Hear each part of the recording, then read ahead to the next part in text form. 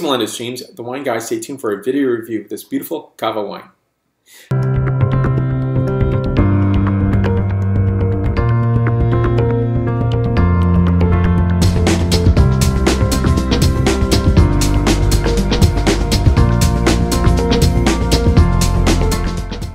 Cava, a fantastic wine journey. For me, I think Cavas are splendid, and I think they're misunderstood in some ways because I think a lot of people end up tasting. Maybe it's a gallery opening, maybe it's a friend's house, who knows? But the lower tier wines of any sparkling wine category, and I think those become influential for some people because I hear people say, I don't really care for Prosecco, I don't care for Cava, and I ask the reason why. And I think they get some characteristics that are not quite correct in terms of better quality, really well produced, handsomely produced Cava like this. So proper introduction to this wine. Anna de Cordoniu, and it's a brut Cava and non-vintage. Love this packaging, very, very elegant. This is 70% Chardonnay, 30% Barriada, 11.5% ABV, and really gorgeous, handsome wine to enjoy, not just on a special occasion, but to enjoy all the time. This is about $14.99 in the United States, so I think that's a really good price point. So in the United States, there's a great variance in state and region, so this could vary, I'd say, $1 or $2 plus or minus the $14.99.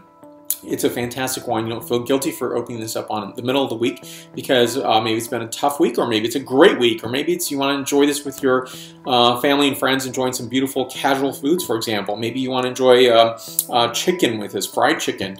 But you can enjoy this so many different things and to enjoy it by itself. I enjoy Cavas and sparkling wines in a Burgundy glass because the aromatic characteristic is the full spectrum here, and I think that's the beauty of this wine glass.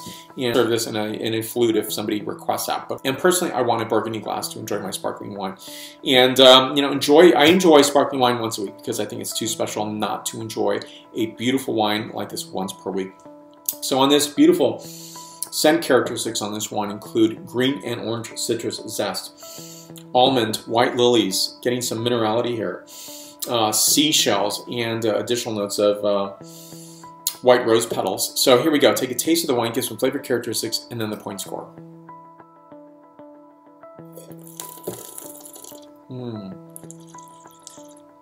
Beautiful notes of Granny Smith apple, Italian fig, Middle Eastern green citrus zest, pine nut, baguette, and seashells. I give this wine a 9.0 out of a 10.0 scale. Now you can think of this as 90 points out of 100 points. And if you like this video review, please give a like right here. I'm going to give more information on the producer right here. Subscribe to my video channel right here. I'd appreciate that very much. Celebrate. And tell me how you do this and enjoy your celebratory moments once per week. And do you enjoy sparkling wine more than once a week? Love to know. So, and list that on my Twitter handle, James the Wine Guy. Thank you so much for watching. Salud, and I'll talk to you soon. And I'm on most social medias, Facebook, Twitter, Vimeo, Google+, and Pinterest. Thank you.